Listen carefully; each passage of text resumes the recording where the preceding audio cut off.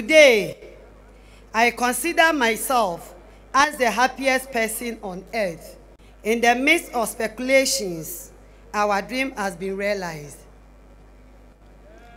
I am particularly happy today again because the vision of the President to resource the emergency care system and increase the fleet of ambulances for the service has been fulfilled.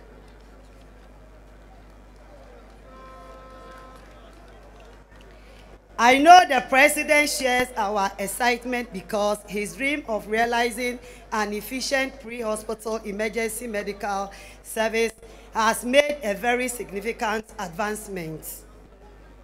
Ladies and gentlemen, as you are aware, my ministry was mandated by His Excellency the President to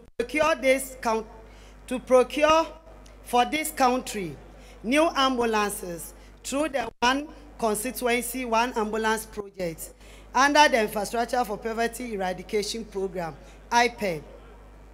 This program was funded by the $1 million per constituency allocation.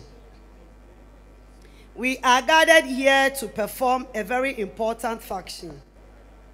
Today, each of the 275 constituencies will receive an ambulance to revamp the fleet of ambulances so as to address this major deficiency in our emergency medical services.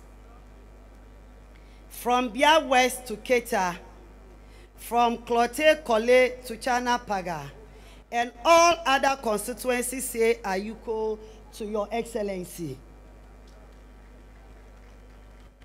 It is my prayer that the management and staff of Ghana Ambulance Service will make good use and maintain them properly.